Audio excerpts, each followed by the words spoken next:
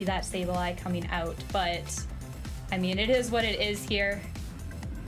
Yeah, absolutely. So I think, you know, from Marco's end, it's tricky, right? Because I think like Instant, Thundurus, Zacian all feel very consistent. And then the question is, do you really want to bring your Charizard into this matchup, basically, right? Because from Marco's end, he knows that Paul's Groudon has that Rock Slide, which turns into Max Rockfall. You know there's that Regieleki on the other side as well. So Charizard, while it can take advantage of the Sun from Paul's end, is also very weak to a lot of Paul's Pokemon, especially that Groudon, which is such a strong Dynamax option from Paul's end. So it feels like we probably know which 4 Pokemon Marco is going to opt for. I mean, I'd love to see him bring the Charizard. I think it's just really difficult to be honest. And it's like, because if you don't Dynamax it, then it does significantly less damage, and it's also outsped by a lot of things and really threatened by that Lecky. And if you do Dynamax it, well, you might just faint to a Max Rockfall from Groudon. So that definitely feels more high variance. Really curious about the Gastrodon set as well. You know, Gastrodon does obviously suffer a lot against that Venusaur. And so from Paul's end, you know, I think Groudon, Venusaur definitely staples. Incineroar is typically something you want to bring against that Zacian specifically as well. So we'll see how both players approach this matchup. But eager to see which, you know, Pokemon Dynamaxes from both players' end in this one. All right, and let's get into this match. I'm really interested to see what Paul leads here. I mean, as you said, the Charizard maybe not the best ring on Marco's side here, so Paul should be able to take a pretty good guess at what Marco's going to be bringing. Venusaur and Regieleki coming out on Paul's side here. And then we see on Marco's side of the field, the Incineroar coming out, led with that Thundurus. I like Paul's decision to not bring Groudon this time around, right? In the last game, we saw a Lecky plus Groudon immediately, but Paul recognizes that Marco has that Incineroar, does not want to get intimidated. And so, you know, the Venusaur here is kind of bait as well, right? Maybe baits out a Max Airstream from Marco's end, and as you see, Paul's actually going for the switch into Groudon. Now, you risk taking some damage, of course, on the Groudon, but the Groudon is very, very bulky, as we've seen, and has that Citrus Berry, so it can take, you know, a couple attacks here and there.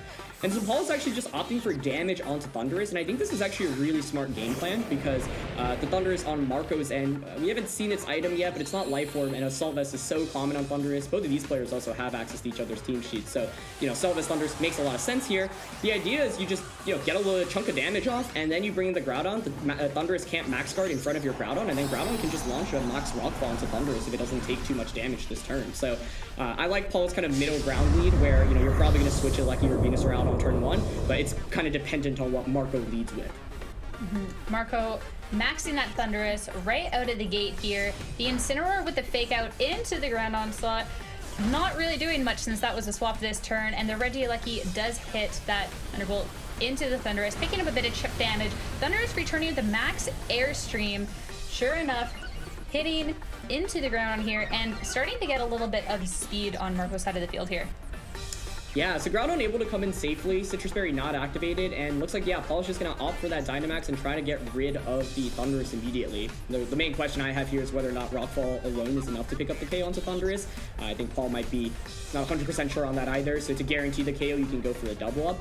For Marco's end, I mean, you can go for like a Max Airstream and another Flare Blitz into Groudon, but to be honest, I'm not even sure that picks up the knockout because the Groudon has the Citrus Berry. So, you know, Paul using that first turn to... The tough thing about playing against Sun in Series 8 is you always have to respect Sleep Powder from Venusaur on turn 1, right? So Marco does not want to potentially lose to turn 1 Sleep Powder because if you Sleep Powder something that's Dynamaxing on turn 1, like imagine if Sleep Powder goes off into Thundurus, you're in such a tough spot. And so Paul says, okay, you have to respect the Sleep Powder option. I'm just going to switch out, and it definitely gets the better end out of this first turn. Gets that Groudon in. Now, you know, typically you don't want to take that much damage with your Dynamax Pokemon before getting it in, but if you trade Thundurus for, you know, 50-75% of damage on the Groudon, I think that's actually not a terrible trade on Paul's end, especially because that Venusaur in the back I think is actually very critical in this matchup for the late game. Regieleki, another Thunderbolt into the Thundurus, bringing it down below half. Thundurus firing off a Max Airstream, picking up some chip on the Groudon, not really doing too much damage here, and finally bringing it to the point where it can get some Citrus Berry recovery here.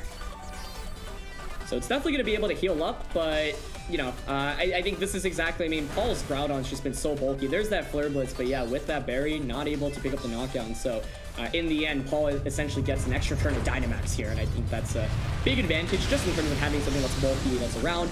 more importantly, you knock out that Thundurus, and this Venusaur set is very hyper-offensive. With Thundurus out of the way, Venusaur now can put in a lot more work, doesn't have to worry about just getting, you know, one-hit KO to buy a Dynamax Thundurus. 100%. This is, I mean, the speed boost that Thundurus was going for, unfortunately, losing all the speed control, which means Paul as well, if he wants to, can start trying to get some of the speed control back on his side of the field here with that Regieleki. Obviously, you don't really want to hit an Electro Web into that Thundurus with the Defiant, but is now free to either just attack with this Regieleki or be going for those Electro Webs. On Marco's side of the field, that Zacian is making an appearance, getting a little bit of an attack boost here with the Enchanted Sword, but with that max Groudon still on Paul's side of the field here, doesn't seem very safe. Yeah, and even, you know, after Groudon's Dynamax, right, Groudon ground type attacks, both super effective against the Zacian and the Incineroar here, so you know, Paul just double checking the stats of everything and is opting for launching that Electro Web off immediately. You know, Electro Web has been so good for Paul, and I think he's definitely in a solid position right now to just keep using a couple of those. And so Zacian here is going to protect. I think that's smart because you don't want to get hit by multiple Electro Webs, right? And you don't want the Groudon to be able to outspeed you. Paul actually opted for the protect here because he doesn't want to faint to something like a Behemoth Blade, and that likely indicates that the Groudon doesn't have that much speed investment. We've seen how bulky it is, so I think you're probably going to need 2 Electro Webs to actually be able to outspeed the Zacian with Groudon specifically. So I like the protect play from both players' ends here, but in the end, I think Marco gets a little bit ahead with his protect. Yeah, the Flare Blitz trying to attack into the Groudon to try and pick up that KO here, but unfortunately with that max guard, nothing happening from the Incineroar. The Sand Chip, though, is going to bring it down to half below health, so there is going to be some of that recovery back with this Citrus Berry, and looks like here that Paul might just go for the switch and another Electro Web to try and get some speed control. Yeah, it's not every day you see someone try to switch their Dynamax Pokemon out, but I actually think it makes a lot of sense in this matchup specifically because you want to conserve that Groudon. You want to get the Sun Up for Venusaur in this endgame. That Venusaur has a very offensive moveset. I believe it actually has that Weather Ball, so it can hit that Zacian for super effective damage in the sun. And so with no weather control from Marco's end, I think the switch actually makes a lot of sense because Paul recognizes, hey, if I get a single speed drop onto the Zacian, it'll still outspeed and actually pick up the KO onto Groudon. So I definitely think that is the correct play in this position. Is so important to reset that weather. Charizard not really that essential in this late game as well, and Aleki is able to get that Electro Web off, which is going to grant him a lot of speed control going off towards the end of this match. 100% here. Then Zacian is going to hit the Behemoth Blade into the Charizard, I would assume, and yes, be doing a good chunk of damage here. I mean, preserving that Groudon, like you said, absolutely huge. The parting shot coming out from the Zacian, going to be dropping the special attack of this Regieleki, and Marco opting to reposition a little bit and bring out his last Pokemon here, which we haven't quite seen, which will be that Gastrodon. I think Gastrodon definitely keeps Marco in this. If it was Charizard coming in from his end, you know, we were talking about whether or not maybe he'd bring Charizard before this matchup. It feels really, really tough to come back, right? Because Aleki just does really well. But Gastrodon definitely the best Pokemon for Marco to have right now, and I'm really curious about its set. I think the way that Paul wins this game is basically through that Venusaur. So you need to position Venusaur out in the right spot, get it in, get that Sun Up, and then put on pressure with its damage, right? Because Paul actually has very little damage against this Gastrodon otherwise, but of course Venusaur can just one-shot it with the grass type attack, especially because we've seen already that it's not a Rindo Berry on the Gastrodon. So Paul has the numbers advantage, and he's got some speed control here as well. I think like he basically needs to get the Venusaur in a safe spot and be able to just try to pick up like KO after KO after KO with it. Because I think, given that I believe it has that Weather Ball, you know, it can actually probably just one-shot that Zacian and that or the Gastrodon. And so I like the switch out here by Paul. He recognizes, hey, you know, Groudon able to reset the weather here, and there's a chance that maybe the Zacian protects as well, so you get the Groudon in for free. Zacian actually ends up going for the switch, but I think, you know, Paul able to get that Sun in safely. With this reposition, there is going to be takeout pressure on Marco's side of the field, and of course the attack drop going into this Groudon. The Charizard here just going for a Heat Wave, getting some damage. Does like a good amount of damage down to this Gastrodon with that Solar Power ability, and his Scald coming out is going to pick up the KO on this Charizard here. So, you know, solid trade-off for both players here, but Paul actually gets a huge heat wave off before his Pokemon faints, and that's actually really nice, right? The Groudon is so low now, it won't faint certainly from any attack, and there's that free switching into Venusaur that I was talking about. Paul didn't risk switching it in, you know, even sacrifice the Pokemon to get it in safely, and Venusaur's looking really, really solid right now. So Paul definitely in a pretty commanding spot right now. He has a lot of options right now, right? I think on one hand, you read the fake out from Marco's end. You also have to worry, like, you know, like one option is not targeting the Incineroar at all, but that's a little bit risky because then Incineroar pressures with something like a Flare Blitz, right? So looks like Incineroar's just going to offer the fake out. Paul's just opting for damage with both of the Pokemon, so Venusaur won't get the attack off, but that's Precipice Blades connects with both, and that's a lot of damage. The Gastrodon taking a big hit here. Gastrodon, sometimes a little tricky to take out, but has been taking a lot of damage from the 2 hits. Is going to go for that Yawn into the Venusaur. Get a little bit of recovery as well. And this Venusaur, I mean, this Venusaur can take on this Gastrodon, but also, if you're Marco, do you really want to risk keeping the Venusaur in and having it fall asleep here? Yeah, that's a big Yawn. I was curious on, you know, what the Gastrodon set would be here in the end for Marco, and Yawn is actually a game changer here, right? So here's the situation. Now, with Marco, you can just double protect both of your Pokemon this turn, right? And then Venusaur will fall asleep. So Paul, as a response to that, as you see, wants to switch out into that Regieleki. Now, if you're Marco, you can make a big play and say, there's no way Paul's going to stay in here, because if he stays in, I could have just double protected. You could read into that Regieleki switching in and go for an attack onto that slot. So if this turn, if Paul makes the correct play this turn, it really feels like he should win the game with Venusaur. If Marco is able to maybe read into the switch out that Paul's considering, though, and call it correctly, Marco still keeps himself in this game. So let's see, this is really critical whether or not the Gastrodon Zacian will just opt to go for the protects here, because if not, then, you know, Paul had an opportunity to just outright win the game with either a Grass type attack and a Gastrodon or that Weather Ball into the Zacian. Right, the Regieleki swapping in here. So interested to see how this plays out. Oh, the protect no coming out from the Zacian, hitting into the Groudon here, and the Gastrodon opting for that Earth Power, big Earth Power into this Regieleki and picking up this KO here. Yeah, so Marco didn't offer the protects, was able to predict the switch outs on Paul's end. So this is going to be a really interesting finish to the game. I wanted to say this earlier, Groudon, the turn it went for Precipice Blades and KO'd Incineroar, had the opportunity to actually go for a Swords Dance there. I was thinking Paul maybe didn't want to risk the Swords Dance in case Marco went for like the very rare play of switching the Incineroar out into Zacian, and then just let Zacian come in for free. So, I mean, Paul's Venusaur can definitely win in this scenario. It's just a question of who do you target and do you make the right target here, right? Can you read into who Marco is going to protect this turn? Because if Marco now, having not protected last turn, can protect either of his Pokemon, you either get that Yawn off into Venusaur once again, or that Behemoth Blade into the Venusaur as well from Zacian. So, you know, Paul has to make the right target selection here. If Marco is able to predict that and call it correctly, gives him a huge advantage. So, yeah, you know, Paul definitely had an early lead here, but Marco making really good plays in back-to-back turns to keep himself in this one. And, you know, Venusaur looks really good here in this endgame, but it can only target one Pokemon at a time. It's going to be the Protect from Zacian. Oh! Okay, now just see where everything is targeting into the Zacian slot here. And Groudon does go for that Sword Stance, raising the attack stat by 2, definitely applying a little bit of pressure here. The Gastrodon will hit the Earth Power into it, though. The Sword Stance isn't going to do anything. Gastrodon picking up yet another KO here, and it's just a force to be reckoned with. I mean, it's picking up all these KOs with these Earth Powers. It's getting this leftovers recovery slowly but surely, and I mean, this Venusaur can put such pressure on this Gastrodon, but Marco's done a really good job of kind of isolating it down, so Paul really has to pick what he goes after here.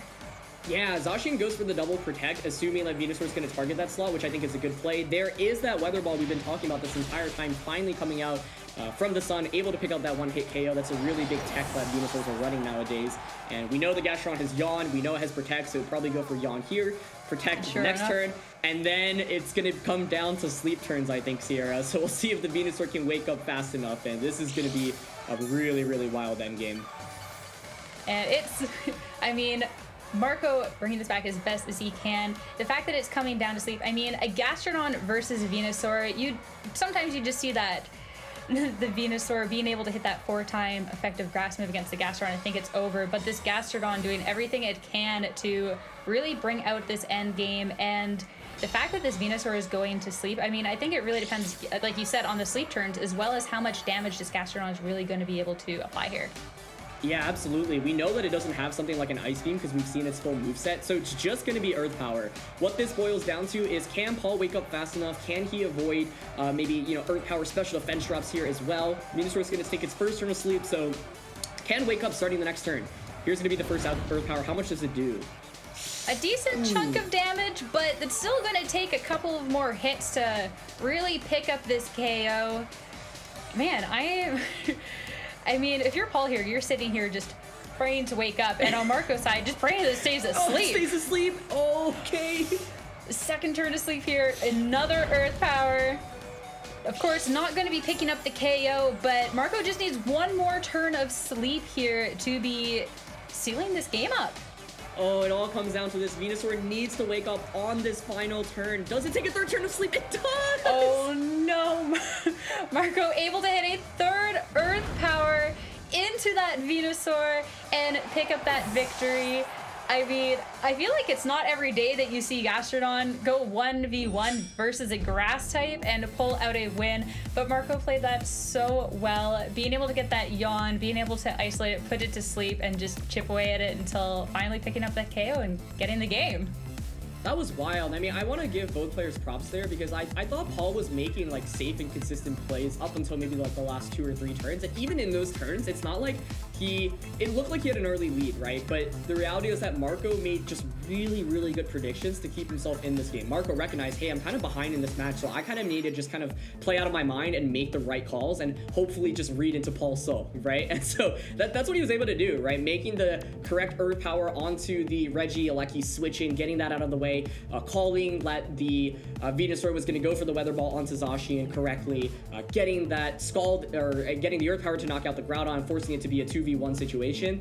In the end, yeah, Marco needed to get, you know, fortunate with sleep turns there to win the game, but he also, you know, fought really hard to even put himself in a position to where that was relevant, right? Because I think in a lot of different outcomes, Marco wouldn't even have a chance to win this game with that late game Venusaur. So he definitely fought to his outs there. I think Paul honestly did a good job as well. He, you know, had an early lead, and in the end, you know, he wins that game the majority of the time. But wow, what a doozy. I mean, that was just absolutely wild. Sometimes you just need a little bit of luck going your way. And like you said, Marco did what he could to position himself into that end game to where he could use that luck to seal off a win. But without any further ado, let's get into game 2 to see what these players can do. All right, heading into this game 2 here, Marco starting with that Gastrodon next to the Incineroar, Regieleki and Charizard coming out on Paul's side of the field. Yeah, so definitely some adjustments here on both ends. You know, Marco actually leading Gastrodon despite Paul leading Venusaur last time, so I think Marco actually getting the better end of the trade-off in terms of the lead matchup here. Charizard's a pretty interesting adjustment here because we know that Gastrodon has Yawn. Yawn is really, really good against Paul's team because, you know, Paul really wants to just overwhelm with this Dynamax damage in the early game. And you can see here, Paul's actually going for that max airstream onto Incineroar. So if Gastrodon decides here to just go for a Yawn onto Charizard, it will give Marco some good early game positioning. Anytime you get a Yawn off against, you know, anything that's Dynamaxing, it's a great start. Of course, Regieleki swapping out for that Groudon as Paul is going for that Max Charizard. Setting the Sun as well, so Charizard will be doing extra damage here with that Solar Power ability on top of the Life Orb that it already has here. So let's see. Does Gastrodon protect? It doesn't! Wow, okay. Big airstream coming out from the Charizard onto the Incineroar. Incineroar holding on with just a little bit of health here. I feel like Incineroar can almost survive any hit once. just barely clinging on, and is going to get that berry to get a bit of health back. Yeah, unbelievable survival there. Even gets the parting shot off into Groudon. That's absolutely huge because we know this is a Swords Dance Groudon set. So able to switch out. And if that Gastrodon actually went for that Yawn onto Charizard, that is a great turn 1 for Marco. He needs to basically weather the early storm, or early sun, I should say, in this matchup. And so able to get that, you know, positioning out Psycho that instant back in for future fake outs and intimidates is really valuable as well. And so, you know, I think Paul there didn't go for that max airstream onto Gastron because he was expecting Gastron to protect, right? One approach you could see Marco taking in this game is protecting Gastron on turn 1 and then switching out into Thunderous on turn 2 so that Gastron just doesn't take any damage from max airstreams. But Marco makes a really aggressive prediction there, saying, I just don't think you're going to max airstream into the Gastron, or perhaps Gastron's just really, really specially defensive and Marco is expecting to survive a max airstream there. And it is going to be that yawn into that Charizard. No, that is a huge yawn here. I mean, in Paul's position now, what do you want to be doing with that Charizard? Yeah, that is such a good question. I mean, the reality is that, like, the residual effect from Gmax Wildfire is so strong that I think Paul feels forced to basically stay in with the Charizard, go for that Wildfire into that Thunderous slot. From Marco's end, you could easily switch that Thunderous out back into Incineroar. That takes the Wildfire, gets another Intimidate off against the Groudon, and it feels like a relatively safe switch. So, yeah, looks like Thunderous is going to pull out that switch, and it should be Incineroar. Incineroar hitting the field yet again with the Intimidate onto that Groudon. With the parting shot last turn and the Intimidate this turn, definitely slowly be bringing it down here. The Charizard, of course, with that Wildfire into it. I mean, didn't need to do too much damage to pick up that KO here. Either way, Incineroar is going to go down. The Gmax Wildfire effect, as you said, is going to be doing a lot for him here upcoming turn. Groudon going for that Swords Dance, trying to build back its attack stat after all of those stat drops, and Gastrodon just opting for the yawn into the Groudon as well. Yeah, these yawns are really, really good for Marco. They're such a strong option right now, and they're able to basically disrupt Paul a lot right now. And so that Charizard is going to fall asleep, right? And that's already tough because you basically lose a turn of your max here. In addition, you have now put on pressure against Groudon. Groudon got that Sword Stance off, but that only puts it back at neutral anyway, right? So it's not actually doing that much damage. And now Marco is able to just Dynamax and maybe overwhelm Paul with offense, right? I think Dynamax Thunderous is really strong, especially because Paul this time around isn't going to be able to Dynamax that Groudon. Groudon here in a really tricky spot as well, right? Because it's currently affected by Yawn. And so I really like how Marco played the first 2 turns. You know, a little bit risky, especially because maybe that Life Orb Max Airstream could have just knocked out that Groudon, or sorry, the Gastrodon in the beginning of the match. But now Marco positioning himself to have multiple extra turns of Dynamax relative to Paul. And with that Zacian that he has in the back, I mean, all it takes is 1 speed boost onto that, and Zacian is really just gonna, you know, outspeed pretty much everything on Paul's end. And so great start to the game for Paul, or for Marco here for sure. Charizard sleeping off that last turn of Dynamax here, as you said. Attack coming out from the ground is going to be picking up a little bit of chip, but that's all it is just a bit of chip here as we see the max airstream hit into that Charizard. Good amount of damage, as well as starting to get some speed boost on Marco's side of the field. Yeah, I mean, every speed boost definitely critical here, and with the Gastrodon being able to just go for Inert Power there, I mean, that covers for any switch out options, and you know, Paul gets a little bit of damage off, sure, but this Thunder is still has 2 turns of Dynamax, and this time around, you don't have something to just knock out it immediately the subsequent turn, right? So, yeah, I think Marco definitely in a much better spot than he was in that early game last time around, because he kind of has the Dynamax advantage, and once again, it's the Yawns that are so critical here. Paul really had no option with that Charizard slot. I mean, maybe you can consider switching out, but Charizard at this point is not doing anything for Paul, so he basically wants Marco to actually pick up the knockout onto that. Now, both of Paul's Pokemon asleep. He's in definitely a tricky spot right now. I mean, you're hoping for Marco to kind of just knock you out and maybe give you free switch-ins. I'm actually kind of surprised that Paul's not withdrawing the Groudon out here to maybe reconserve that weather, but he's going to be able to bring in that Zacian on Marco's end, and now Marco, you know, if you go for an Airstream there, that's exactly what you want, right? Give a speed boost onto that Zacian. Now you have a +1 attack Zacian with that speed boost as well, and that looks really, really scary in this end game. Yeah, Zacian with that attack boost, with the, from its Tepid Sword, with that speed boost, I mean, it already hit so hard, and being able to just be so fast and so strong can really put a lot of pressure onto Paul here. The Charizard is going to get knocked out. Groudon, of course, with its first turn of sleep. The Wildfire damage is going to be getting some chip onto Marco's side of the field here, and I'm interested to see what Paul is going to do to respond to this Zacian here, because the Zacian is starting to look a little scary. Definitely a little bit scary here, and getting a speed boost onto that is very, very critical as well. So let's see. I think that This time around, I mean, yeah, Marco's just in a much better position. It does a really great switch out as well. Recognizes, hey, Gastron's not really going to do much for me at this point, so might as well get that speed boost and really get the ball rolling. So, and the main, I think, tricky thing for this game for Paul was that the yawns have just disrupted him so much, right? He felt pressure to stay in with both Pokemon, the turns that the yawns happen, but as a result, you know, you take a guaranteed turn to sleep afterwards, and now Paul is effectively, playing like a 1v2 in these scenarios. So it's just a really tough spot for him to be in. And I mean, if he doesn't get early wake-ups, like with this Groudon, for example, I don't really see how he comes back into this match, to be honest, other than maybe trying to crit Thundurus with like a Thunderbolt, for example, but really tough spot for him to be in right now. Well, I wouldn't really want to be counting on the early wake-ups, considering what we saw in the end of the last game. Beijing is going to be going for that Protect. Thundurus going with the Max Knuckle into the Regieleki, dealing about half of its health here.